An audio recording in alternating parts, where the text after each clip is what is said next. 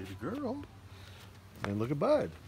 Bud's over here waiting for his Tuffy toys. We're going to see if those toys will survive. They won't survive. We have hoops and we have a chainsaw. How much did you spend on those? $40. $40 on dog toys that will be done in 5 minutes. Okay, so we're not talking about the dogs today. We're talking about tires. So I have had every type of tire.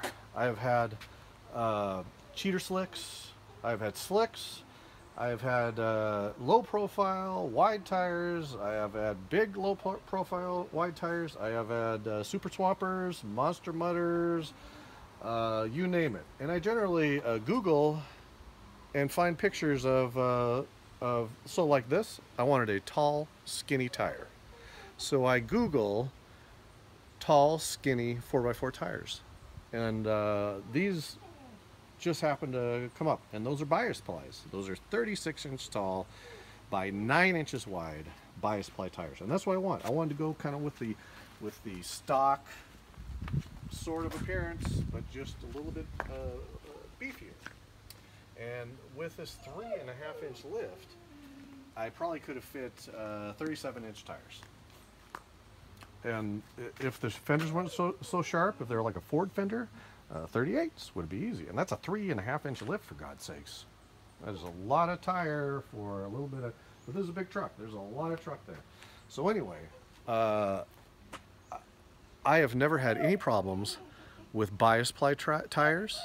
The monster mudders, they may be a little noisy, but you know, back in the old days when I used to investigate tires and stuff, I think, do I really want the cheater slick? Is it going to handle poorly? Because you go onto Google and everybody's kind of talking about how, oh, they're all over the place and they handle crappy, and you can't fit that big of a tire onto just a 3-inch lift. But I have always gone bigger, wider, yada yada yada. Because there's a lot of practical people out there that they want the car to handle really well. They want to make sure that it handles tip-top. And I will sacrifice a little bit to get the look that I want. So in this car here, my wife's Mustang, it has a reproduction Coker front tire that would come on like a Shelby Mustang. And the rear, let's step over here, honey, because you can't really see that tire.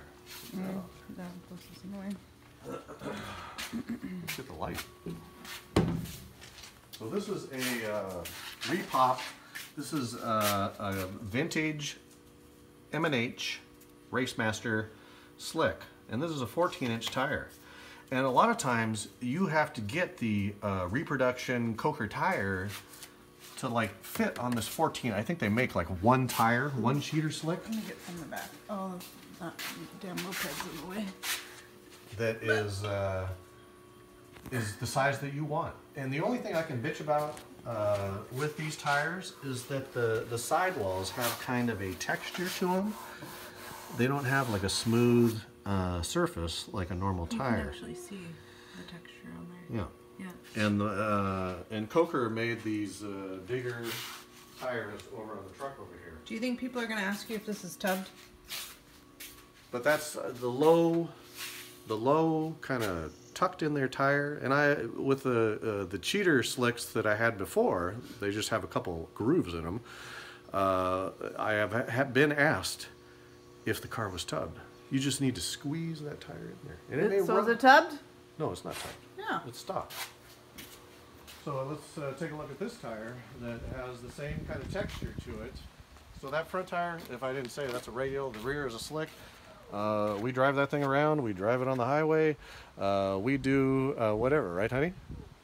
Well, we really haven't driven it that much, but but we have, because it's been under construction forever.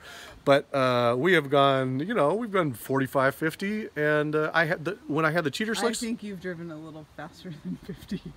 Well, yeah, but that was just a quick situation. Yeah. But we drove that car from snow. I don't want to give the location away, but we drove 60 miles down the highway in the pouring rain with the cheater slicks in the back and the little tiny pie cutters in the front that we got rid of because we're going for the kind of resto. Frank's still waiting for his toys. Look, Yeah, Frank wants his toy. He's crying about it. He's crying. But you can see the texture on the front of this tire. But this was the Coker tire is the only, so it's a 9 by 16. And you can't find hardly any tires that have a 16-inch diameter for a wheel. I guess. But I like the tire. Is really the only spot you can see the texture on there. Yeah. But what do you think about the look of the truck, honey? I think it looks pretty well. So we did a maiden voyage to the dump today, and the guy next to us said what? He said, that's a, I don't remember, what did he say? He said, "Nice whip, man." And he was an older guy. He was probably my age, 50 years old. So I guess that's a compliment. And then you got a thumbs up. So, I mean, it was like 2 just in a little... But whatever. So anyway, don't be afraid to go after the tire that you want. Just investigate. Google. That's what the webs are for. Thanks for watching. Bud, I'll give you a toy in a second. For God's sake.